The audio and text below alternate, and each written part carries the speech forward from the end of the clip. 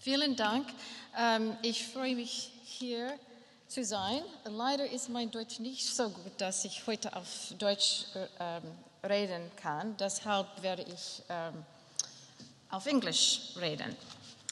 So, shadow elites. Let me explain what I mean. So this is Gerhard Schröder with his good friend Vladimir Putin. While Chancellor, he agreed to a pipeline deal with Gazprom that many Germans thought was not in the nation's national interest, but it helped him to get a very highly paid position when he left Gazprom. And this is Richard Perle, who more than any other one person is responsible for the United States launching its disastrous invasion of Iraq. And here on the right is Larry Summers, whose deregulatory policies led the global economy to the brink of disaster. What do the players in this family photo have in common? They represent today's new breed of power brokers. Their actions represent new means of wielding power and influence. We're in a new world, in a new era. In the old world, it was easier to see who was in charge and where the power lay. This is how power looked in the United States about 50 years ago, as it was described by C. Wright Mills. We have the corporate, the political, and the military elites. At that time, government, companies, and pressure groups had more clearly defined roles. Today, there are all manner of consultancy, think tank, business, NGOs, and media organizations.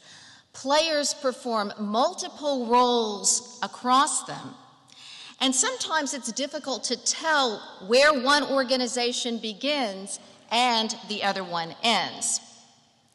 In the old world, it would have been unthinkable for the leader of one sovereign state to buy the leader of another, especially that of Germany, the world's third largest industrialized democracy.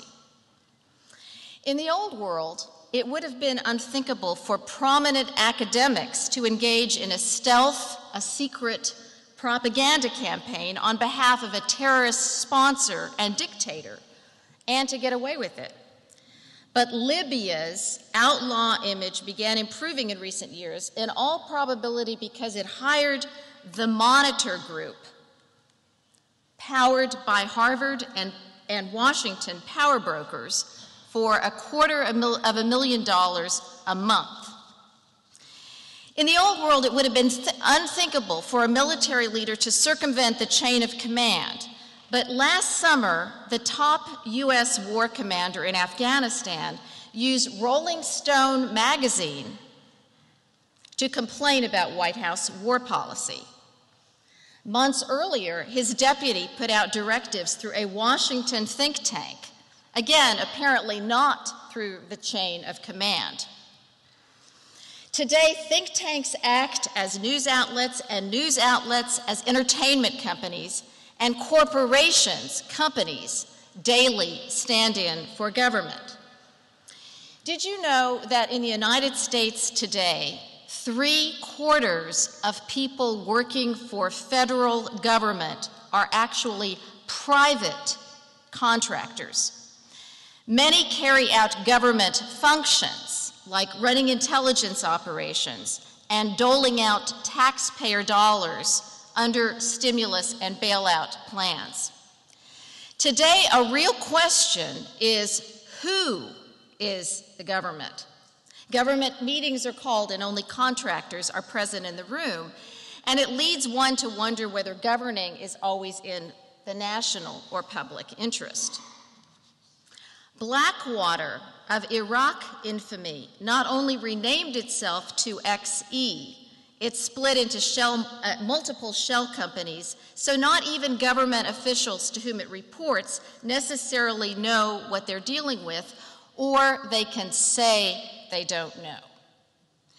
All this ambiguity leads players and organizations of all kinds and indispensable asset, deniability. Here's a power broker with multiple roles symbolized by multiple cards. So if questioned in his role as X, he can always say, well, you know, I was operating in my role as Y. The opportunity to intertwine state and private power is much greater. We are in a democracy and accountability challenged era, the era of shadow elites. Shadow elites are the top power brokers in a new system of power and influence that debuted over the past few decades.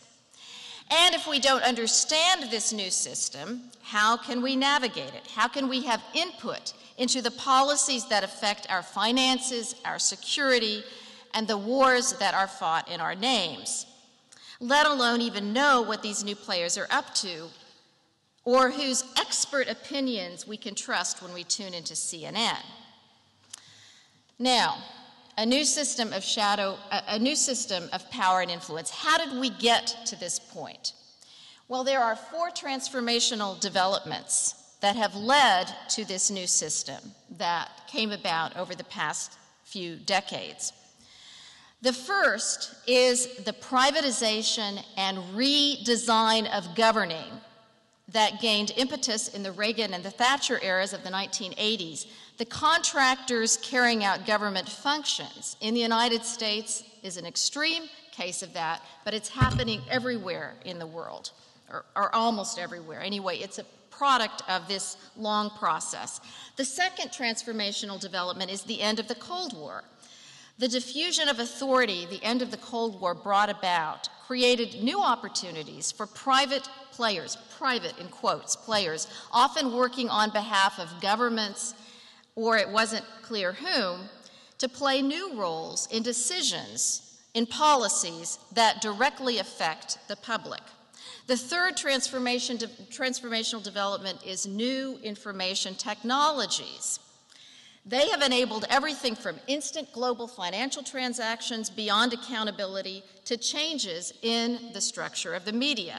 Let me say just a few words about changes in the structure of the media, because this is extremely important. The old media, newspapers, cable, broadcast television, are struggling merely to survive. Here's Bob Woodward and Richard Bernstein investigating the Watergate scandal that brought down President Richard Nixon. Would that story have come out in today's mainstream media? Reporters and investigative reporting have been slammed by the emergence of cheap digital content enabled by new information technologies and further gutted by the financial crisis. As a former senior producer for CNN told me, you know, it's far less expensive to fill time and cover stories by booking expert talking heads than it is to send a reporter and a crew to investigate and try to report a story accurately and objectively. The problem, of course, is that many of the experts we see on TV are shadow elites. They have an agenda or in a string of affiliations that compromise their objectivity. Now, there's an inescapable irony to this. The digital era has unleashed a flood of so-called information, and we're told that this seeming availability of data will somehow provide the transparency needed to out these players. But the internet's rise, has decimated the very journalists needed to connect the dots. And the journalists who remain often are embedded with or culturally similar to the people that they cover. This is a shot from the White House journalist correspondence dinner from just a few weeks ago. Now, what about new media? Shadow elites have been quick to exploit new media. Many brand themselves day to day on politically polarized blogs and even hour to hour on Twitter and Facebook. How many of you tweet? Just one or two. Gosh, well, you have to get with the times. I've been told that I need to tweet if I want to sell my next book, so I'm now tweeting. So they sell themselves on Twitter and Facebook. They attract like-minded members of the public who have descended into their own compartmentalized reality cocoons where opposing viewpoints are increasingly screened out. New information technologies have made possible yet another transformational development, the embrace of what we call truthiness, which means that something doesn't actually have to be true, but it's the appearance of truth that matters, hence the term truthiness. It's the appearance of truth that matters. So what's the importance of truthiness? Truthiness enables people to play with their appearances, regardless of fact or track record. Shadow elites have very skillfully exploited this culture of truthiness, which is enabled by a dizzying array of new platforms to sell their version of reality.